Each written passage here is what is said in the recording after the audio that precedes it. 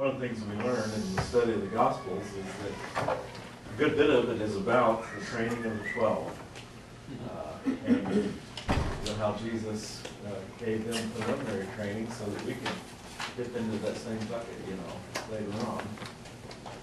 So that's kind of what we're doing. We're just giving a few highlights of Jesus' training of the 12, and beyond the 12 even.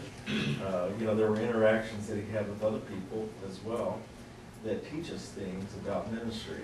And so do encourage those of you who were not here last week to either go online or to pick up the CD and you can get the teaching from last week too. All of it is coming from the middle portion of Luke, the Gospel account of Luke, so that you can kind of follow along. And it is not necessarily important that it's chronological, but in Luke it's chronological, so as time goes on.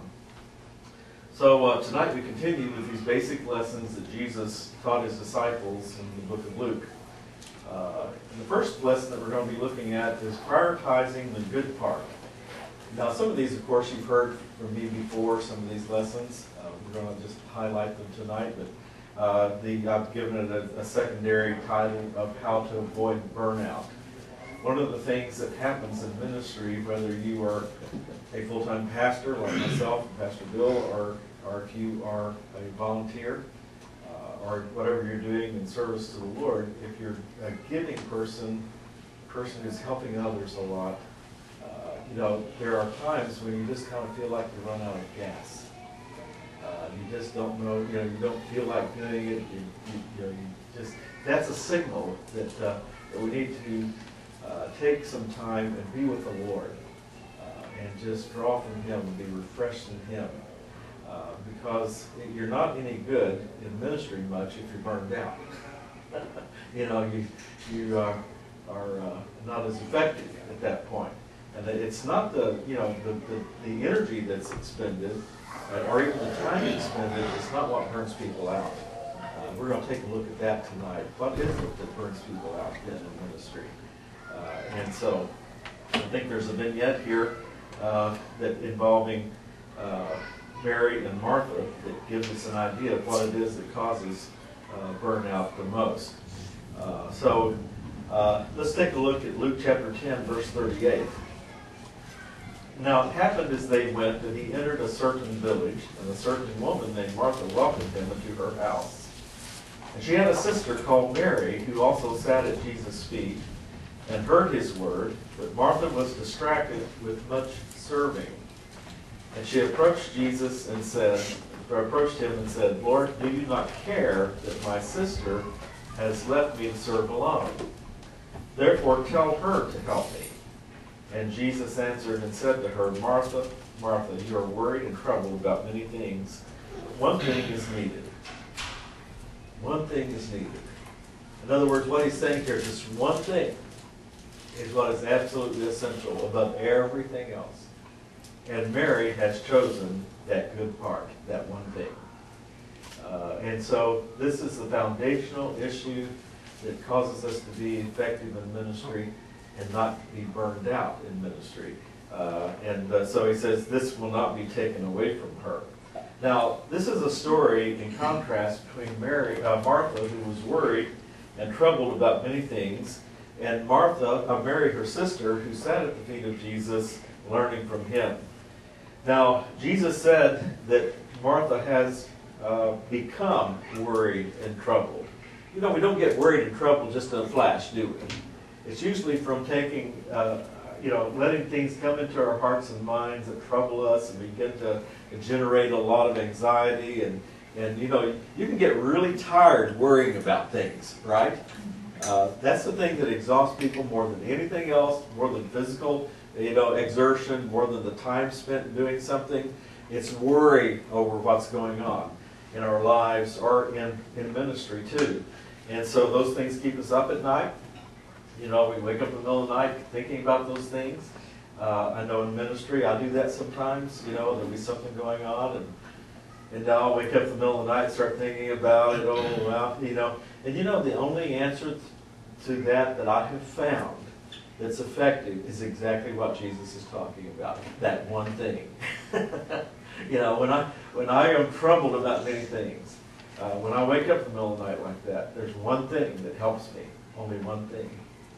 And that is the good part that Jesus mentions here, which is being at rest in His presence, listening to Him, asking Him questions, trying to understand, you know, what His point of view of things is. Because, you know, one of the things I discover is that my point of view gets kind of skewed.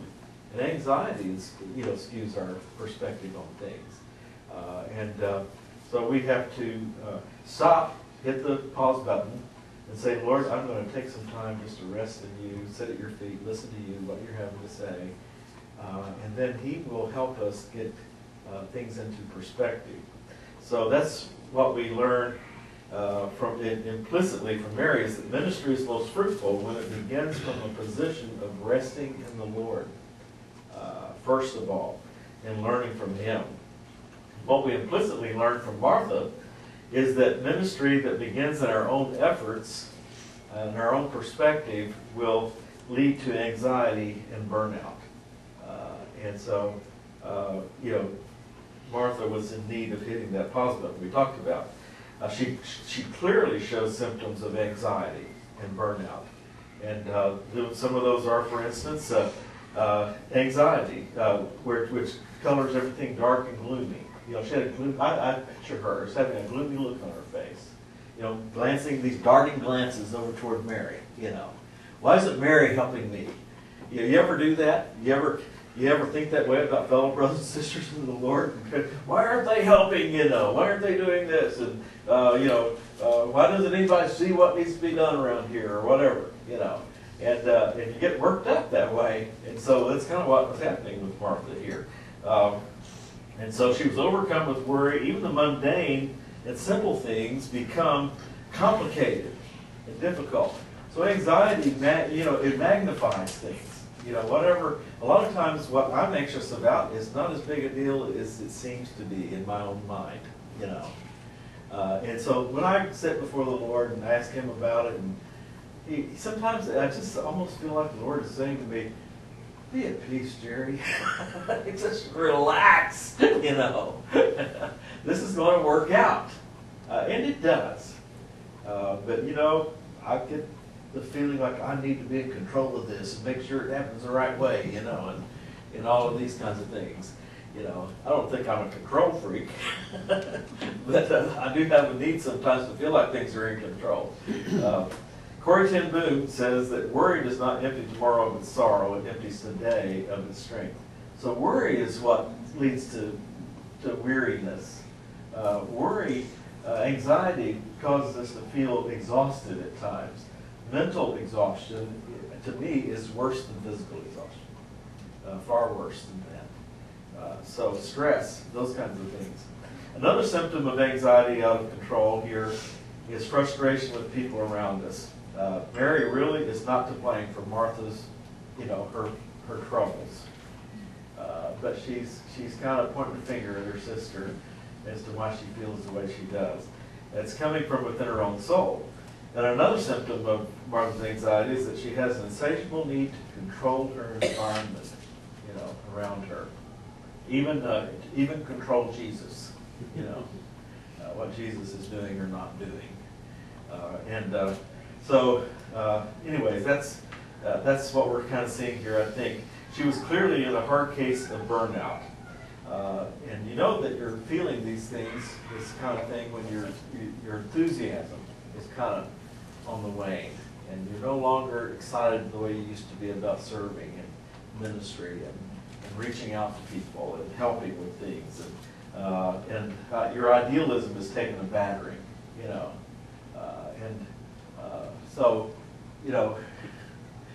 in talking to people who are going into the ministry as a pastor and that kind of thing, I always try to do a little bit of reality therapy with them, And this is not a dream state here with your pastoring. It's not an ivory tower we live in here. You're dealing with real people, real problems, real issues. There's administration stuff that you're going to just say, I just hate this kind of stuff. And then, all those kinds of things. And you're going to be, saying, this is not what I thought it was going to be. Now, I didn't have too much of that when I decided to be a pastor because my dad was a pastor. And I grew up around all that stuff. So, you know, I didn't have any illusions about much of anything. And, but, you know, serving in the body, sometimes it's a thankless job. Sometimes nobody's saying, oh, thank you so much for helping around here, you know. And, you know, just, you know, you do it unto the Lord. Whether you're getting thanked for it or a word of appreciation or reward from other people or not. We're doing this as an act of worship unto God, whatever we're doing. And so if we keep that in mind, it will help us with those kinds of feelings. So we're reminded that fruitful ministry begins from a position of rest rather than one of serving. Now, it doesn't mean you don't serve. You don't rest forever. You know, there comes a time when you're rested and you get up and begin to serve again.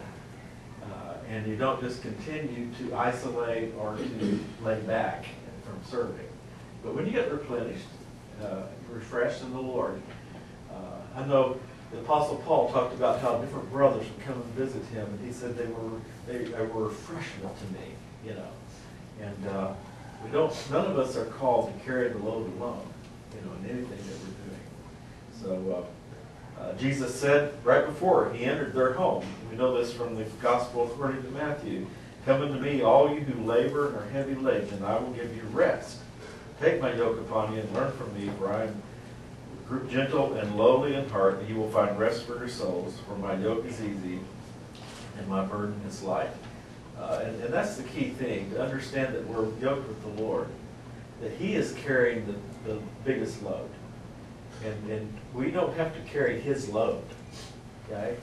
We don't have to be get this Messiah complex, you know, where it's all up to us. And if I don't do it, nobody will kind of thing. We don't carry we're not in Jesus' yoke. We're in the yoke he's made for us. And his yoke is not abrasive. It is not hurtful to us. And we get tired when we try to take on the yoke that is not designed for us. And that happens sometimes too, where we are doing serving in a way that doesn't fit in the body of Christ. You know, we're doing something that just really doesn't fit who we are. We're not gifted in that way. And so it becomes tiresome to us or exhausting to us because of that. So I think Martha here was trying to wear the lead yoke is what she was doing. You know, she's telling she's probably been telling Mary what she wanted her to do. Now she's telling Jesus what to do. So relax, Martha. Take time for the one thing, that good thing, that good part. Now, last week we kind of ran out of time. I got in a real hurry at the end, and I didn't mean to sound like I was saying we can't have any interaction. So if you want to share something or ask a question, you be sure to do that, okay? If I have to talk faster on one of these things, I'll talk faster. You know, because we want to hear from you if we need to, if you need to share something with us. So the second lesson that we're going to look at is praying like Jesus prayed, or accessing the spiritual realm. The disciples watched Jesus pray. And the disciples likely only knew about prayer based upon the Jewish prayer books that they would read prayers out of in the synagogue, and perhaps in their own homes as well. The Jewish prayer books were actually published about the time of the Second Temple. And so they became pretty prominent in the Jewish, learning prayers. So they would recite prayers. You even see that today with Orthodox Jews on a plane flight or something. One time I was flying to Israel. We stopped off in London, and there were a bunch of Orthodox Jews there, and they were rocking back and forth reciting prayers, and different things from what they had learned to do, and so so that's what the disciples understood prayer to be. But they watched Jesus pray, and his was different. He didn't use a book, He just talked to the Heavenly Father, They also had noted that John taught his disciples to pray. And they were hungry to know about prayer. They wanted Jesus to teach them how to pray. He seemed to be, when he prayed, he seemed to be refreshed, kind of like we were talking about with Mary sitting at the feet of Jesus. He was refreshed from being in the presence of the Father in the same way. He would be tired at the end of the day, and he would retreat sometimes. And what would he do? He would go and he would spend time with the Heavenly Father, and he would be refreshed and replenished. And it was there that the Father gave him directions for what was coming up next. So let's look at Luke chapter 11, verse 1. Now it came to pass, as he was praying in a certain place, that when he ceased, one of the disciples came to say to him, said to him, Lord, teach us to pray, as John also taught his disciples. So Jesus already was teaching his disciples about prayer by his own example of prayer. They were linking the effectiveness of Jesus' ministry with his times of prayer. They noticed when he prayed, things happened. They noticed when he prayed, then he would teach with that authority that he knew what he was talking about. And he explained that later by saying, that the Father had disclosed these things to him, And that's why he was able to speak with the authority that he did. And so they were linking effectiveness of ministry with these times of prayer. They clearly noticed something different about how Jesus prayed. His prayers, like I said, were not out of a book. They were personal. They were intimate. They were centered in a portrayal of a child conversing with his father, The other day, I was so gratified. My youngest son, Jeremy, was visiting with us, and he said to me, Dad, tell me about prayer. How it is that you pray, explain that to me. Now, he's heard me preach on that and teach on that a number of times, but when he's asking that one-on-one, it's different. And I was excited that he was asking me that. So I was able to share with him how most of my prayers, I don't even verbalize. I mean, I talk to God in my thought life, And part of the reason for that is I pray a lot at night, especially in the middle of the night if I wake up. And I don't want to say, oh, Almighty God. Vicky sits up in bed and goes, what's going on? No, I just talk to my Father, in my heart and in my mind. And so I don't know if Jesus always verbalized his prayers. I think when he spent that time with the Father, maybe he just sat there quietly, but there was stuff going on inside of him as his ministry, as he was praying to the Father. And so the disciples were wanting to kind of get his secret of prayer. In John 14:10, he said, do you not believe that I am in the Father, and the Father in me? The words that I speak to you, I do not speak on my own authority, but the Father who dwells in me does the works. Now, I think he's talking about how he hears from the Father. The Father tells him what he needs to do. He discloses to him what he needs to be saying at that time. So he listens to the Father where? Where is the Father? Where does he hear the Father's voice? In himself. He knows about being the temple of the presence of God. And we pray to the Father in heaven, but you see, when we pray, heaven kind of drops down into our hearts. And we are able to commune with God from the inside of our very being.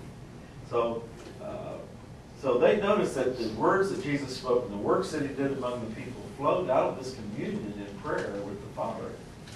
What we're being told is that the presence of the Father dwells in him.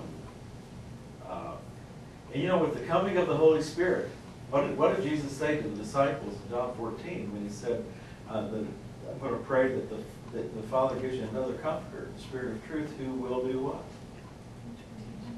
He will be with you, and he will, what before that though? He will dwell in you. So, if the Spirit is in us, who else is in us? God. The Father is in us. The Father and the Spirit and the Son are all one.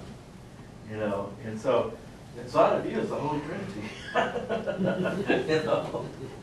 And, it gets duplicated, in every believer, So it's kind of a fascinating, wonderful thing. It's something only God can do,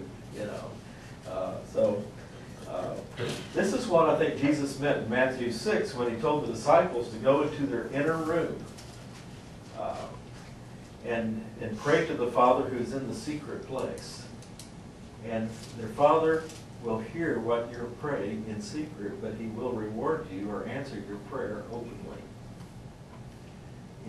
So the key there, though, is not the answer to the prayer as much as it is finding that secret place and that inner place of communion with the Father. And that's how we access, her secret place is talking to us. I turned the volume off. So he hears our prayers in that secret place, and it's a place of communion with him. And sometimes I can go there immediately. And sometimes I don't go there immediately. Something's in the way. It ever happen to you? Yep. It's like there's knocking on the door to the secret place and nothing's happening. And I have to ask myself then, what is it that might be getting in the way of me communing with the Lord?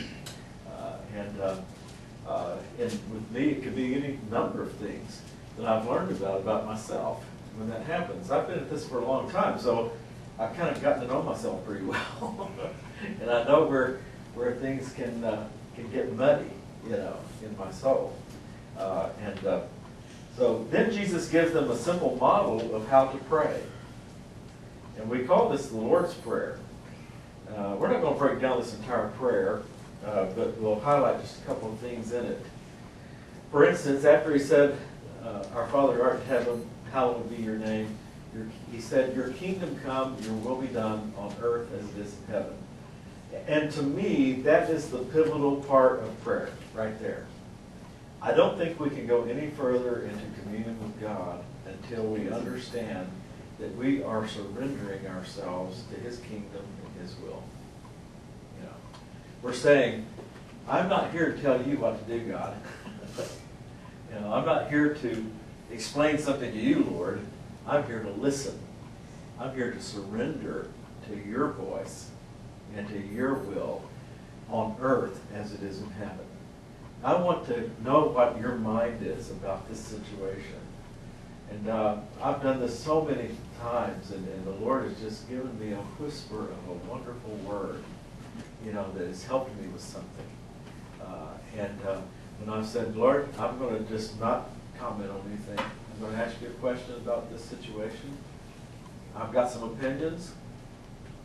I've got some attitudes about it. But I'm not going to dictate anything to you, Lord. I want to hear what your perspective is. Your kingdom come, your will be done on earth as it is in heaven. So how can we go on into the prayer unless we are at that point of surrender to him?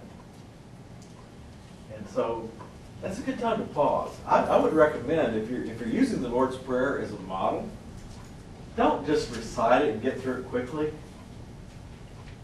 Just say, our Father, and stop. What does that mean to me? Say, our Father, who art in heaven. Think about it. What does it mean to say, hallowed be thy name? Think about it. And you go on, and you begin to do the same thing throughout the prayer. We will not access the supernatural realm of the Father's secret place without surrender. As we've mentioned to you, the definition of the kingdom of God by E. Stanley Jones is who he is, what he declares, and what he wills. So if we're not willing to surrender to what he declares, for instance, in his word, if we're saying, well, I don't agree with that, then why are we even talking to God? If we don't agree with what he has to say. In fact, James, in his letter, what did he say? If someone prays doubting or being double-minded, he explained it means being double-minded.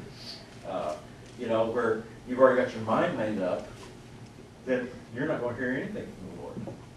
And so, we want to not have our minds made up about something when we pray and talk to God.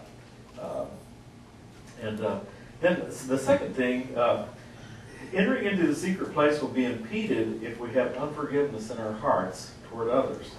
We must forgive others just as we desire forgiveness. Later in Luke 17, Jesus urges his disciples to forgive one another. And it is a briefer version of his answer in Matthew 18 to Peter's question about how many times he needed to forgive a brother who offended him. And what did Jesus say? He said, is it 7 times? What did Jesus say? 70 times 70. The rabbis taught 3 times. How would you like to have that? That'd be pretty cool, wouldn't it? You don't have to forgive somebody 3 times. You're free to hate them. You know? Jesus said, so Peter was being generous. He's going, maybe 7 times will do it, you know. But no, 70 times 7, you know. And how many of you know that when a person offends you, it seems like that person keeps coming back, doing it again and again, you know? And even sometimes you go to them and say, what's going on, brother, or whatever. And they say, I don't know, I sure didn't mean to offend you, you know. Then they turn right around a few minutes later and are offending you in some way, you know. And so they don't always get it. And you just pray for them that God will open their eyes to it. But go ahead and forgive them. That's an important thing to do. And then when he said that to his disciples, what did they say? Do you remember? 70 times 7? They in essence said, I don't think we can do it. You know? What did they say? They said, increase our faith. You know? Because that's a hard thing to keep forgiving somebody an offense. You know? And so here Jesus is saying, here's what he said in 17:6. Luke 17:6. So the Lord said, if you have faith as a mustard seed, you can say to this mulberry tree, be pulled up by the roots, be planted in the sea, and it would obey you. So a mustard seed is a very small seed, very tiny seed. So what's he saying here? It takes only a small amount of faith to grow into the size of a mustard plant, or rather a bigger thing that will even be strong enough to pull up that mulberry tree. And which is a big mulberry tree, they said, has a root system that was twisted, intertwined together so much that it would take 2 rabbis 600 years to unravel its roots. Now, if you have a chainsaw, I know what it's in there, you know, but you do a lot of collateral damage in the process of that mulberry tree. The roots of unforgiveness and unresolved anger towards someone are much the same way. When somebody hurts us, I see a lot of people dropping out of ministry because somebody hurt their feelings. Have you? Have you seen that? I've seen it many, many times. You know, why aren't you doing this anymore? Well, somebody offended me. And you know, when you investigate, it's only one person.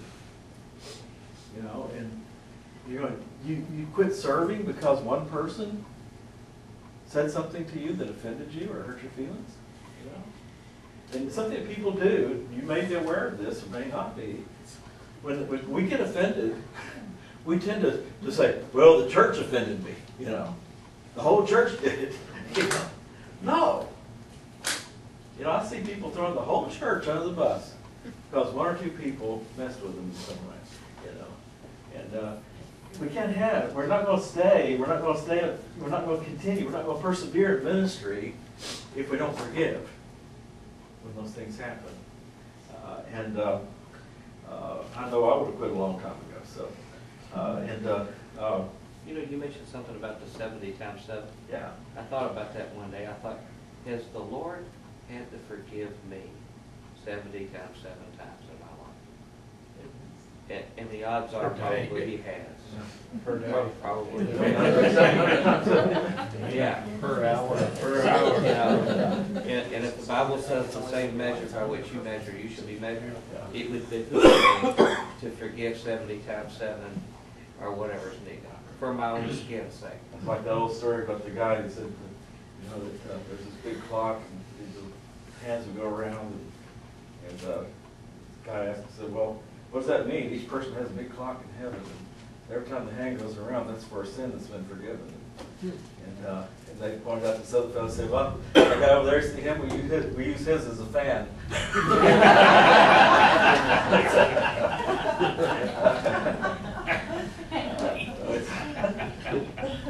So we forgive as the Lord has forgiven us. That's the way we pray.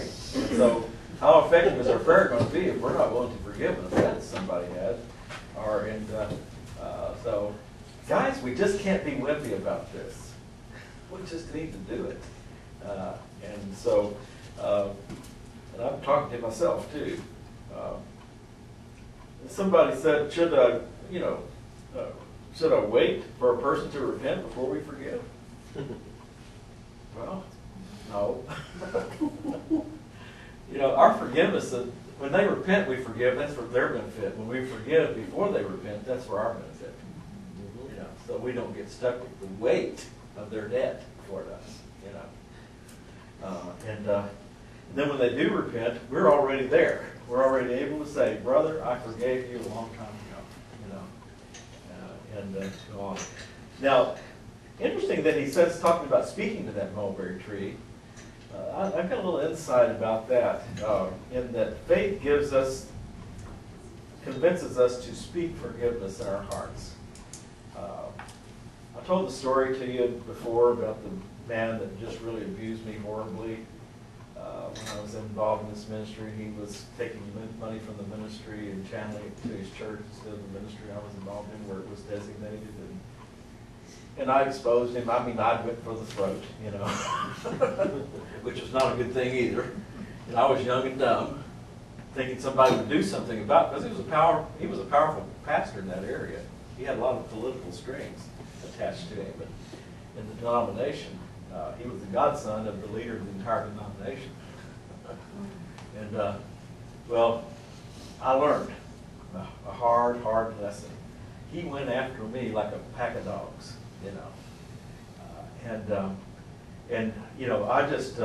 I ran as fast as I could, rather than get chewed up. And so, actually, the Lord opened up another door of ministry for me, just compassionately opened it for me. It was nothing but an act of God. But one day, God spoke to me and said, the Holy Spirit spoke to me and said, you're really bitter toward this brother. You have not forgiven him, and you're bitter and angry toward him. Because he's tried to ruin your ministry and your name and everything. And I said, that's right. And the Lord just kindly said, if you don't forgive him, you won't have a ministry at all. You know what I did? I spoke those words. There's nobody but me and the Lord in the room. But I said, well, in the name of Jesus Christ, my Lord, I forgive him. And something happened on the inside of me. I still feel it to this day. Just this tremendous load came off of me. And it wasn't a few months after that he died of stomach cancer. And I don't think God gave stomach cancer. He may have given it to himself, but the point is, I'm glad I forgave him while he was still living, That's so important in ministry. If we don't forgive people who offend us, it'll be hard to stay the course in ministry, okay? To continue on.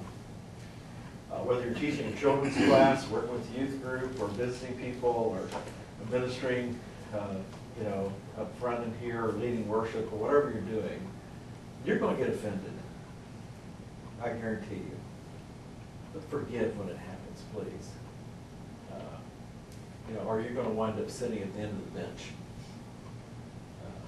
in terms of serving. Okay?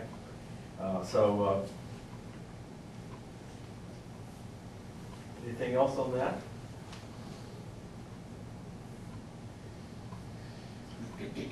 All right, now verse 5 of chapter 11. This is one of my favorite passages. You've heard me teach from it before. Luke 11. We're going back to just following the Lord's Prayer. And he said to them, which of you shall have a friend, and go to him at midnight and say to him, friend, lend me 3 loaves, for a friend of mine has come to me on his journey, and I have nothing to set before him. And he will answer from within and say, Do not trouble me, the door is now shut, and my children are with me in bed. I cannot arise and give to you. I say to you, though he will not arise and give to him because he is his friend, yet because of his persistence he will arise and give him as many as he needs. Now, this is all a big question. The biggest part of this is a question. Jesus had this way of asking a question that demanded a negative answer. Okay? So that's why the disciples, while the best would answer him, it would never happen. You know. Why would it never happen? Because in the Middle East, they were in a village, a typical Middle Eastern village, they were committed to taking care of strangers. And people who arrived in their midst that needed to be fed and taken care of. And so this guy shows up at midnight. Is he going to shut him out and say, no, I can't feed you? No, he was bound by honor to take care of that friend who showed up at midnight unexpectedly. And so was the rest of the village. And so in that village, there was one person every day that cooked enough bread, that baked enough bread for an entire week. And he knew who that guy was. So he went and knocked on that guy's door, because he was out of rest, probably his time to bake the next day, you know. But the friend showed up at midnight. I think there's a little meaning there, don't you? Midnight, you know, just before he's going to go bake his bread the next morning, this guy shows up. And he goes to the guy who's just baked his bread and said, I've had a friend that showed up at here at midnight, and I need to feed him. And Jesus said, is that guy going to say, well, you've interrupted my sleep, you've wakened the kids and the dogs and the livestock and everybody else, you know, and go away? No, he's not. Why? Because that man who baked the bread is honor bound to give that bread. Okay? So here's the interesting thing about it.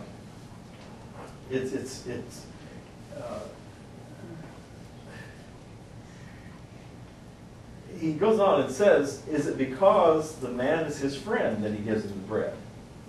No. It's not because he's his buddy. It's because it's the right thing to do. So the question that we come to here is two things, or the key to understanding this parable. One is, who is it that is described as being persistent here? And the second one is, what does the word persistent really mean here? And what I have to tell you is that, and I've done some study and research on this, but there's a great book called Poet and Peasant. It's about a lot of the parables of Jesus. And this guy has done a lot of research, and he pointed out how scholars who have studied linguistics in the first century say that that word at that time was translated most of the time as either shamelessness or blamelessness. Or completely honorable. So then if you consider it that way, who would be the person that's being described as persistent? It would be the father, the man who had the bread. In other words, because of his blamelessness and his honorableness, he will give him all that he needs. That makes more sense, doesn't it? You know, it is the Father, and this man represents the Father in heaven. Okay? And so what he's saying here is that when you don't have what you need in ministry to get the job done, go to your Father. Knock on his door. Knock, seek, ask, knock and seek. And he will open that door unto you. And he will give you what you need. But the whole essence of this thing is found in beginning in verse 11. If a son asks for bread from any father among you, will he give him a stone? Or if he asks for a fish, will he give him a serpent instead of a fish?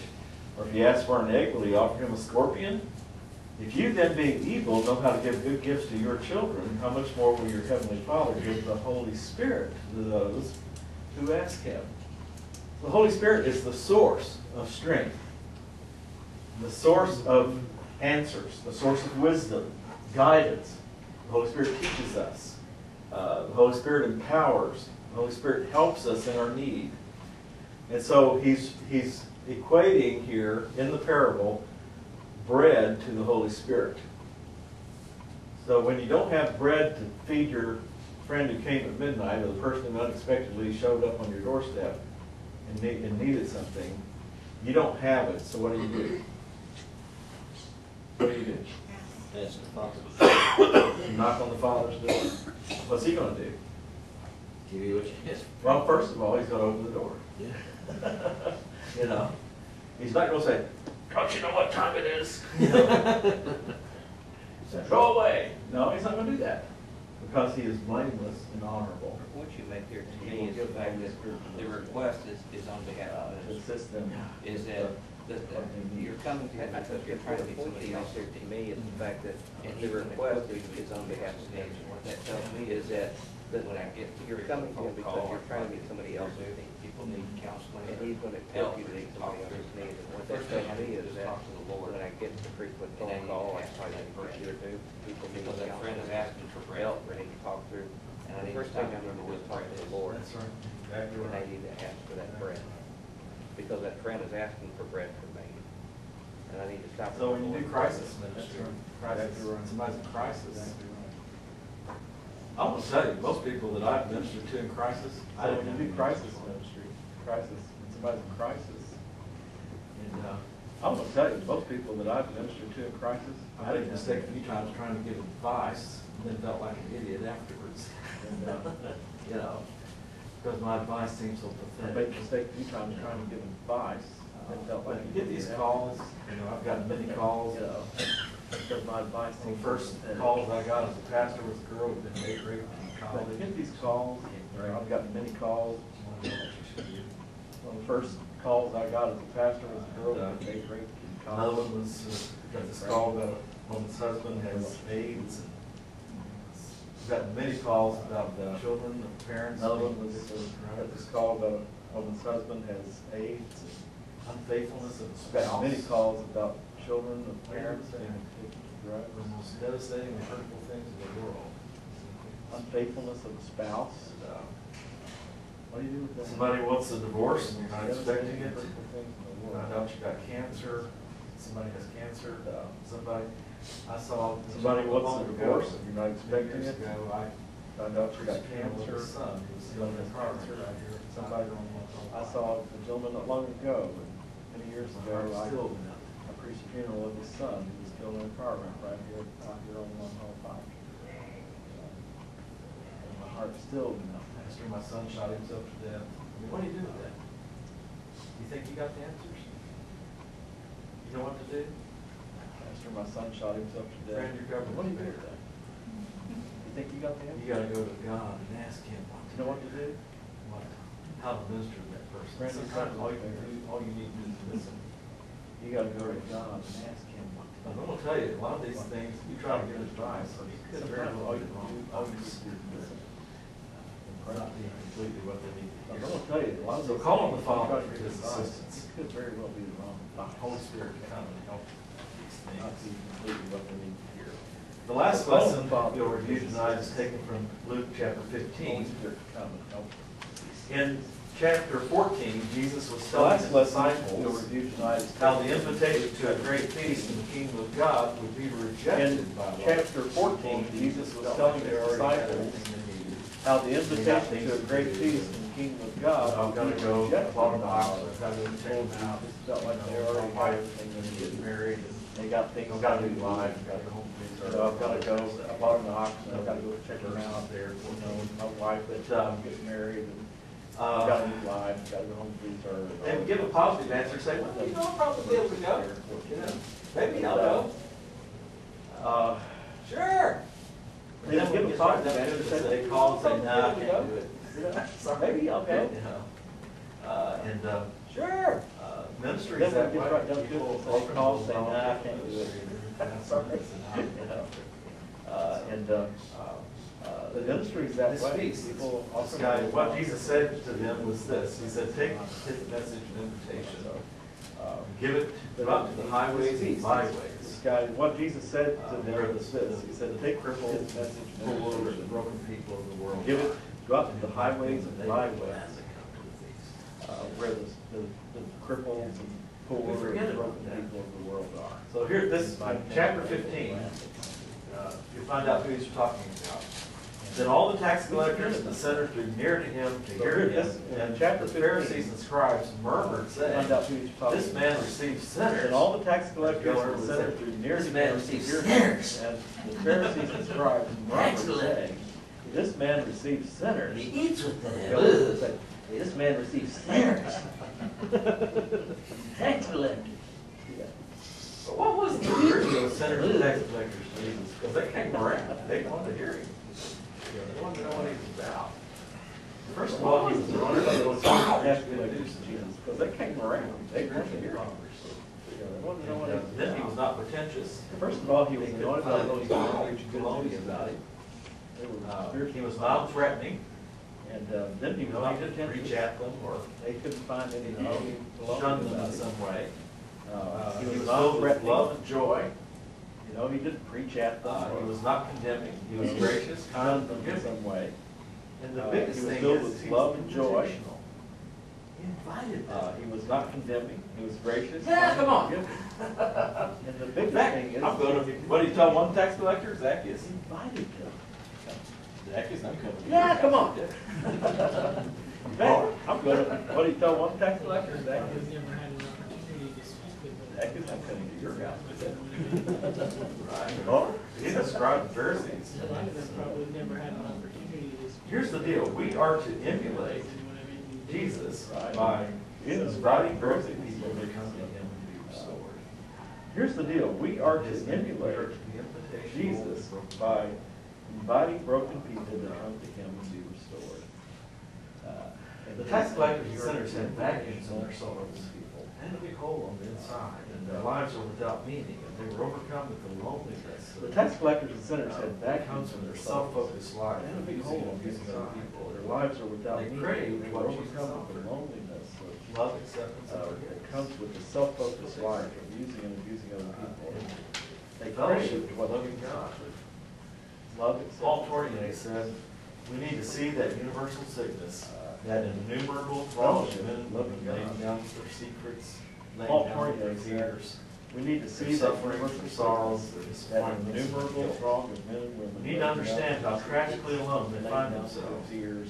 They may take part in social life, may even play a leading role there, sharing clothing. Need to understand how tragically alone they find themselves. Their wives. They may take part in social life, may even play a leading role here, sharing club meetings, winning sports championships, They have and enough confidence in their their lives. lives. Yet what eats away at them from within is that they may live years He without he finding speaks this anyone parable to them. for whom they have enough confidence to unburden themselves. What man of you, having 100 sheep, if he loses one of them, He does not speaks leave this the parable. 99 in the wilderness and go after the one which is lost? What man of you, having 100 When he sheep, has if found he it, loses he one of lays them, it on does his not shoulder leave the and 99 rejoices. in the When he wilderness? comes home, he Go calls after the together one his friends and neighbors, saying to them, rejoice with me. When for he I has have found found it, my he sheep lays it which on was his lost." shoulders, rejoicing. When he comes home, he calls together his friends and neighbors, saying to them, rejoice with me, Sinners, for I it's have found lost my sheep. sheep which was lost. And, Jesus saw those He tax being a collectors compassionate shepherd to bring them home to God. and sinners as lost sheep. This is the heart of Christ for ministry. And, Now, many of you know that Vicki and I recently lost our little dog Tucker. He got out while we were both at this work. is the heart of Christ. And a couple of Many of neighbors. you know tried that to Vicki and I corral recently him lost on our us, but he little was dog fast, Tucker. and he's afraid of He people. got out while we were both at work. And, So he ran around within blocks of our house. Nobody could catch him. Fast. Everybody else saw him but us. I spotted your dog, So he you ran know, around. 3 times, you Blocks know. of our house. It's Somebody frustrating. could catch him. And, it was Everybody else Vicki's saw favorite it dog but I've us. ever had. I spotted your dog, 3 times, It's frustrating. And it was Vicky's favorite dog she's ever I had. love him too. Little Tucker. And I watched her, those 2 days he was gone, just grieved her She just loved that little dog. I love him too. over his loss. But I watched her. those And I 2 days felt he was gone. like I understood a little bit about the shepherd who went after the lost sheep after going around the neighborhoods, putting up signs everywhere. And I felt So I like I never understood a little bit recommend about the shepherd who went after the lost sheep after going around the neighborhoods, putting up And signs. then one day, on Thursday morning, Going she gets this everywhere. call from a lady up on the bar here in Hendersonville. And She said, I saw your little Then dog one on my day, driveway Thursday this morning, morning. And I went out she gets this before she call ran up the from road. a lady up on the bar. Well, what, here in Hendersonville. we get, step back. Said, I saw your little dog in my driveway this morning. Before I came to work that morning, Ran up the road. I went into, Well, what? down the bar, up the bar. Step back for just a moment, tell you. And I pulled into part of the story. bar court. Before I came to which is work a that cul-de-sac. morning, And I put a went sign into on the stop down sign the here, bar, up the if you're bar, Tucker. and I And I pulled off to the side of the road bar there in the court. bar court, and I Cul-de-sac. prayed, and I said, Lord, And I put a sign on. you know, it seems like such a small thing compared to the big things in this world. And I pulled off to the side of the road And there I in told the him bar about how court, big he was and I grieved, prayed, he and I just said, wept Lord, and wept that morning. you know, this seems like such a small thing. And I said, you know, it would just be, I would be so And grateful. I told him about how big he was grieving, she just wept and wept that morning, and She I got said, that "Would, call. you know, it would just be, I And would be both so went up to the grateful bar. if you'd help bring her little dog back to us. And I went to the top of the hill, she wound up walking. She got that up to the bar call. court, and I prayed. And we both went up to the bar, And there he was. laying down. and I went to the top of the hill, she wound up walking. And the Lord brought him back, if you look at it that way. He came, he rested at the very place I had prayed. And the Lord brought him back. Now, that might be If you look at it that way. He came, He was special to he us. rested. at But the very point place. I'm making is that, you know, if we can feel that way No, about a that little might be dog close. who is lost, or He sheep was who is special to lost. us. But the point I'm Shouldn't making we be is, feeling that way you know, about if we can people feel that who way are about a lost? little dog who is lost. or Shouldn't our sheep hearts who just is be lost. filled with compassion for lost? Shouldn't we be feeling that way about people? People who are broken and needy and struggling with life. Shouldn't our hearts just be And filled with people who are compassion for difficult. lost people out And, there? you People who are know, broken, people who are in needy, jail. struggling with life. People, no matter where they are, People who are who difficult. are just, you know, And, need us. you know, people who are in jail. May our hearts no matter where grieve they like are, Vicky's heart grieved for that dog. Who are just, You know, our little dog. in need of a savior. Would our hearts grieve for lost people? And may our hearts grieve I like think Vicky's heart somehow grieves our that hearts dog. get on that same page, our little dog. Would As our a hearts shepherd grieve grieve. connected with lost people from a great compassion? I think if somehow our Our hearts. rejoicing would be going on around here if they came. As a shepherd. I want to tell you one last story. Great compassion. When I was, But rejoicing would be going on College. around here if they came. we had this week every year. I'll tell you one called last story. It's always a very moving. When I was in college. And there were a bunch of us who just really We were had this fervent week for every the year, Lord. our spiritual emphasis. This is like my junior year. Always a very moving time. I think my sophomore year of college. And there were a bunch of us who just really were I had not been fervent fervent for the Lord my freshman It's year. like my junior year. All I did was play around. I think my Spin around, whatever, goof I off. had not been fervent for the Lord And, my freshman year. In my sophomore year, I got straight with All I the did Lord. was play around, spin And around. I was so eager to start ministry. Goof off. It's gross spiritually and all this And, stuff. But my anyways, sophomore year, I got a straight. bunch of with us the were in Lord. the chapel. And I was so eager to serve in ministry. And there was just a great It's gross work of the spiritual Holy and all Spirit this. going on among us. But anyways, We all a bunch began of us to were in the meet, chapel pray, and one night. pray for one another. And there was just a great. I don't know who it was who stood up and said, if there's anybody in your dorm Pray, that is away from the pray Lord, for one another. let's pray and ask the And Lord. I don't know who to it wake was them up who and stood bring up them and over. said, if there's anybody in your dorm, So we began to intercede with the Lord for those. let's pray and ask the Lord to wake We them felt up. like we're away from over here. And we prayed for them. So we began to intercede with the Lord for And those you know what happened? candidates. One by one, that they we started felt like coming we were away away from from the the Lord. Lord. This was like 2 o'clock in the We morning. prayed for them. They started, I kid you not, You know what they happened? one by one started One coming by into one, that they chapel. started coming into the chapel. And they. This was they like came 2 down o'clock to in the the front morning. and knelt down. And we They gave started, them I kid you not, they, one by one started coming into that I don't know how chapel. many there were, but it was a pretty big crowd. And they came down to the front and knelt down. And, They dedicated their and I'm lives. telling you, if we will get our I don't know how hearts many there were, but it was a pretty big crowd. sensitive toward the lost, those who are away from God, And I'm with telling you, what we call we will backsliding, get our hearts people who've never known the Lord. sensitive toward the lost. The Lord will Those who are away reach from out to God. them, Whether He will they're gather what we them call in. backsliders or and we'll be able to people who've minister never known the Lord. restoration. The Lord and will help to them reach out to where we them. are. And that's what we Gather need to be them in, doing. And we'll be able to minister, restore, restoration. Is have a heart of love, acceptance, and forgiveness toward those people. And that's what we need to be doing Uh, at all times. Is and, have a heart of love. there's one other little acceptance, lesson that and I learned that forgiveness night. towards tax collectors and sinners. There's a man I revere greatly, and And, so is Dr. Ward Williams. there's one other little lesson that I learned that night. He was an intellectual guy. There's a man I revere greatly, They were Dr. so Ward Williams. But anyways, Great man. he was with us that whole He was an night. intellectual guy. And after we had all been so praying so much, and it was such a high time. Anyways, he was He with said, us. when you have these high times, you know, these emotional And after we had times all with been the so Lord, praying so he said, you much. don't want to it was ever such a stop high at that time in the point. Lord. He said, when you have You these wanna- high times, see, you want to get emotional fed times with with God's the word. See, He you don't told want us, to ever go stop back to your at that seats and point. open your Bibles. You And he want gave us a to see, teaching. you want to get fed with God's word. And that's the last thing He we told us, heard. go back to your That's the seats last and thing we open did your was Bibles. speak God's word. And he gave us That a stayed teaching. with me this whole time. It's not about the experiences. That's that the we last have. thing we heard that night. was They're let's the speak capstones. Speak from God's word. Word. That stayed It's with the me word this of whole God. time. It's not about the It's the word of experiences God. of his life. I Sustenance. said there was a capstone It's stability, it's for foundation. it's the word of God. Because the word of God is life. We'll stop there. Anybody have any comments or questions? Stability, foundation, it's our soul. Anything else? All right, Gospel ministry. stop there. Anybody have any comments or questions? The analogy you gave about the sheep Anything else? and looking for them, it seems like to me the key thing is that he called it my sheep. Even when the sheep got lost, in the context of sinners and other people that we talked about, it immediately led into a parable of the response of the Even when sinners, the sheep talking was about lost, having lost in the blind sheep. context of sinners and other So people he that takes we talked ownership about, of it one immediately led when into a they're parable lost. of response to When sinners, they're just like talking the about prodigal father having does. lost my And I think that's a good lesson And for so us. he takes is that ownership When we see of people who one we may feel when they're opposition lost. to, And when they're away, just or like the against prodigal us, father does. that they are not I our think that's a enemy, good lesson for us. we may be is that estranged. When we see people who we may feel opposition to, And or they're against of our us, family, even though they're that not our estrangement enemy. can be very, very strong. We may be And that even estranged, applies to people in this but world they're his. who may be violent. And they're of our family, even though that estrangement Our may be very, enemies are very in strong. heaven. And that even applies to Spiritual people in this warfare. world But we have who may be estrangement and a violent mission of in reconciliation. opposition against us. To all Our those enemies sheep that are are in lost, heaven that if Christ is when with the Spirit spiritual of warfare occurs. how could we not? But we have estrangement and a mission of reconciliation. To all those sheep that are lost, that if Christ is looking for them, then how could we not do that? Well, I've got a lot of stuff here, you know.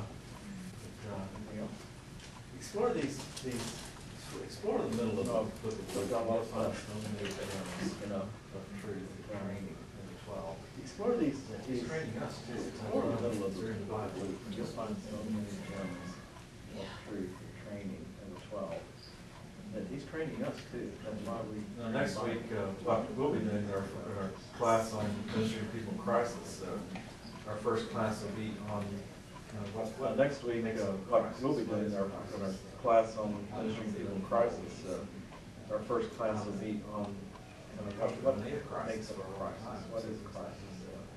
How does it unfold? how we can help somebody avoid a crisis, becoming a greater crisis. For a long time. Because often that's what happens. How we can help somebody. When persons are broken by crisis, And a greater crisis. before you know it, they're being even broken. Because often that's what happens. Breaking is When persons are broken by crisis, before you know it, family members are all broken. more and more. And then the book of John will start. We don't know, whichever one is the biggest class, there is one here, the other one will be in classroom number 4. And then the book of John will start. We don't know, whichever one is the biggest class, I guess will be here, the other one will be. Every other week. Watch it on DVD or online. Whatever you want to do. Every other week. Watch it on DVD or online every other week. Whatever you want to do. Well, God is gracious, isn't he? All right, anything else? He's a wonderful God. And, I'm thankful that Well, God is we have gracious. learned to know him. If there is a God, not my God. So we can trust in him. And Hopefully I've learned that I'm just, if there's a God and I'm not the the answer answer. to things. Yeah, we can trust Father, in thank him. you tonight for the opportunity to learn from the lessons that Jesus has taught the disciples. Father, thank you tonight for We pray, Lord, that even though this is a lot of information, the lessons that Jesus covered a lot of has ground taught the tonight, disciples and to us. we need that you'll remind us of these lessons. We pray, Lord, that even though this is a lot of information, Reminds us that of what you've taught we us. cover a lot of ground tonight, Just as they were we need reminded. that you'll remind us of these lessons.